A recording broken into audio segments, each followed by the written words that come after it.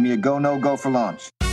Kia ora te whānau, and welcome to Stuff to Watch, the podcast that takes the stress out of streaming.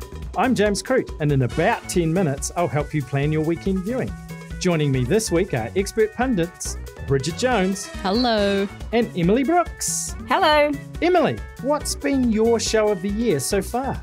My show of the year would have to be Winning Time, about the Showtime era of the Lakers. I have no interest in basketball whatsoever, but the show is just remarkable. Amazing performances. Loved it. What about you, Bridget? My new favourite show is one that Kiwi audiences haven't actually seen yet. It's called The Bear. I know Emily is as obsessed with the kitchen drama as I am. It's out, I think, later this month. Also soon to be released, League of Their Own, which is based on the movie. It's also very good. We'll definitely talk about both those in the coming weeks. Anyway, let's find some stuff that people can watch right now. We start with Paper Girls, out today on Prime Video. It's a time-travelling sci-fi extravaganza based on the comic book series of the same name. Bridget, I feel like we've covered a lot of shows about time travel this year. Yeah, once again, I've become the time-travelling correspondent, and I don't know how this happened. I'm the least sci-fi person of all your guests, I'm pretty sure. But I watched all episodes of this new series in very quick succession, even though I'm not entirely sure I can tell you what it's about. But let me try. Early in the morning after Halloween in about 1988, 4 young paper girls are yanked away from their delivery routes and are caught up in a crossfire between warring time travellers. All sorts of weird and crazy, scary things happen from there, and there's, yes, a lot of time travel. You have no idea what's at stake here. Yeah, it's the fate of humanity. I get it. It's a great series. Some listeners, like you say, they might be familiar with the comic book that the series is based on, and the cast in this are really, really great. All of the lead actors are under 16, and they're all very, very talented, if a little advanced for what are meant to be a bunch of 12-year-olds. It's a really well-rounded series that is maybe for teens, maybe it's for adults, maybe it's for everyone. It's fun, it's scary, it's confusing, there's some good effects, there's some really, sweet moments, and as an extra bonus, the soundtrack is killer. Everything from Cher to New Order to David Bowie to LCD Sound System, so it's a real winner. Emily, it's hard not to talk about this without mentioning Stranger Things. Do you think this is Prime Video's answer, or is it really something completely different? I mean, it's Stranger Things meets Yellow Jackets meets 13 going on 30. There's so much going on in the show, but it is undeniably likeable. And I think girls need a show like this too. It's great to have this kind of sci-fi sort of action-y series with girls squarely at the centre. I think it's great. I loved it as well. I think the chemistry between the 4 in particular is just wonderful. It's definitely got a kind of Back to the Future, particularly Part 2 vibe about it as well. But I just love how they brought to life sort of the paper round of post-Halloween 1988 and just all the little things around that, but then fast forwarding it to the future. And what would a child of Generation X make of modern day? So next up, it's The Grey Man, out now on Netflix. It had a little cinema run even as well, so invested in it were the flicks. If you're typing it into the search engine, remember it's the American spelling of grey with an A. This is a gigantic budget action thriller from the team behind some of Marvel's biggest hits, in particular Endgame and Civil War. Stars Ryan Gosling and Emily. It all looks a bit Jason Bourne. Very Jason Bourne, very Jack Reacher. This is a shoot-'em-up action flick starring Ryan Gosling as a government-trained assassin who we know only as Sierra 6, who comes into possession of information that would compromise CIA agent Carmichael. That's Regé-Jean Page from the first season of Bridgerton. He goes on the run, so Carmichael sics another assassin called Lloyd Hansen on him, and things get more complicated when Hansen's guys kidnap the young niece of Six's mentor Fitzroy, played by Billy Bob Thornton, as leverage to get Fitzroy to give Six up. It sounds more complicated than it is. I mean, it's really just an action flick where Ryan Gosling runs around trying to save the girl, evade the bad guys, and not letting the information fall into the wrong hands. It's directed, as you say, James, by the Russo brothers. They know their way around a Marvel film, but I'm not so sure that they're as great at straight-up action. The Grey Man, I think, is at least 3 fight sequences too long, and the civilian body count gets really uncomfortably high. I know it's an action movie, but suspension of disbelief does get a little bit stretched as, Ryan Gosling manages to kill dozens and dozens of highly trained operatives single-handedly without getting much more than a scratch on him. You hurt? I mean, my ego's a little bruised. The highlight of the film for sure is Chris Evans playing Assassin Hansen as a sort of twisted psychopath, delighting in all the carnage. There's a little bit of humour, but not a lot. I mean, what this really is, clearly, is Netflix's attempt to create its own big-budget franchise. You know, it has enjoyable moments. It has great fight sequences. It was $200 million to make. There's loads of great special effects, but I wouldn't say it's a great film. Bridget, how did you feel about Regé-Jean Page playing essentially a bad guy? Look, good to see him do something after Bridgerton. The guy's earned it. But I have to say, I agree with pretty much everything Emily said. I've seen interviews with Ryan Gosling, who seems very proud with the fact that they have probably double the amount of action set pieces that a usual action film would have. I think the film suffers for it. I think they look great, but the story just seems a little bit disjointed. It kind of reminded me of the early Gosling flicks, but with a little less style. So you think of Drive and you think of Only God Forgives, The Place Amongst the Pines, you know, this kind of inscrutable character who may be a good guy, maybe a bad guy, you're not quite sure. I thought Chris Evans had stolen Henry Cavill's moustache from Mission Impossible, so bad it was.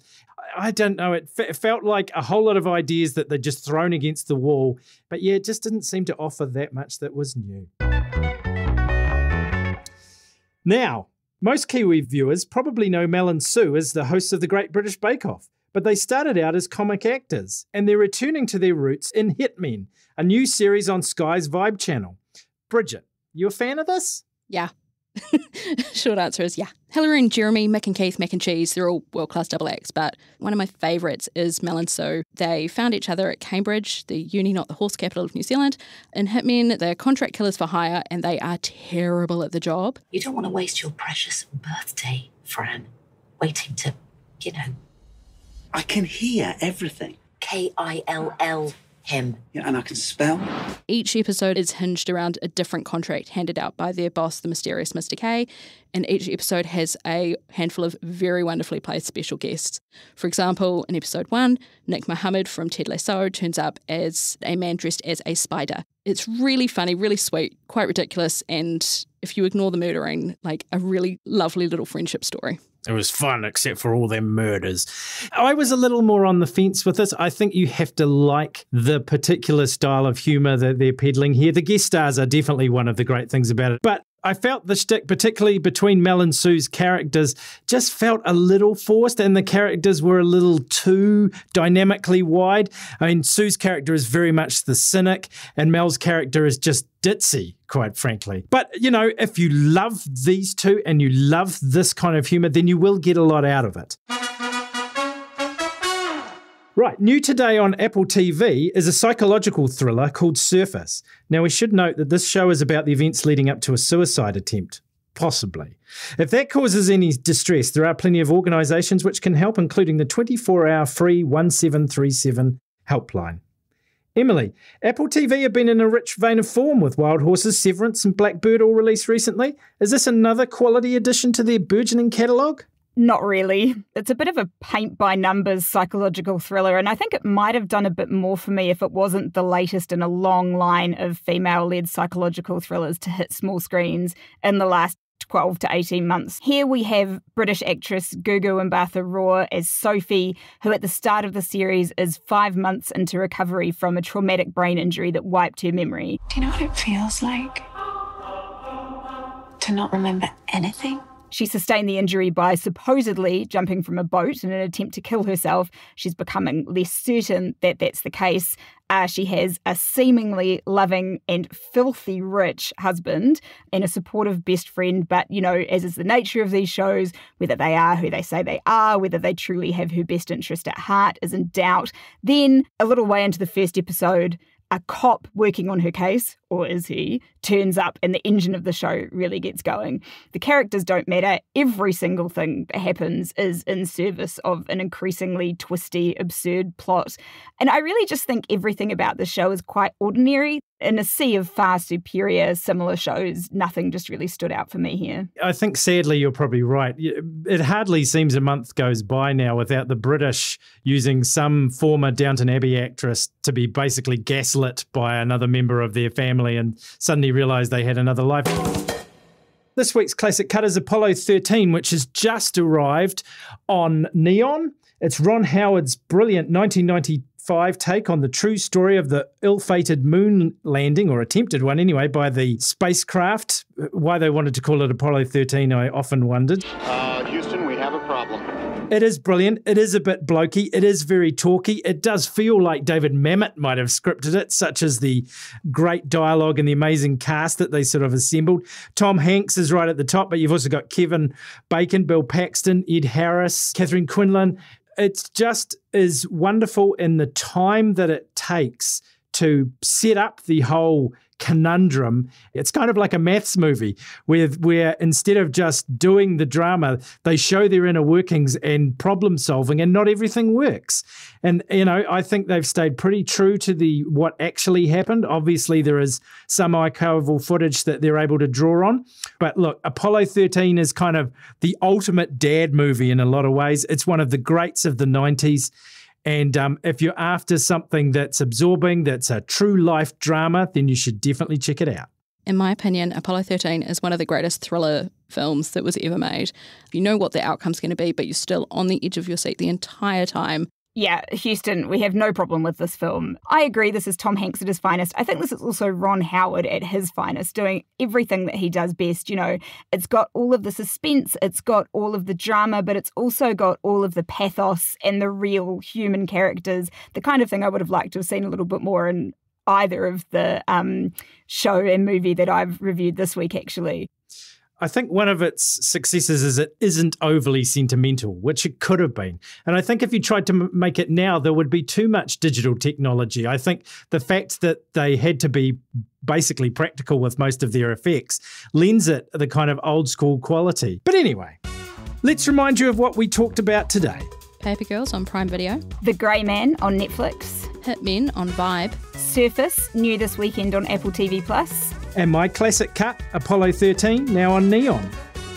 That's all for this week. I'll be back next Friday. By the way, if you follow Stuff to Watch on Apple or Spotify, or any podcast app actually, you'll get each new episode delivered a few hours ahead of its official release. Go on, you know you want to.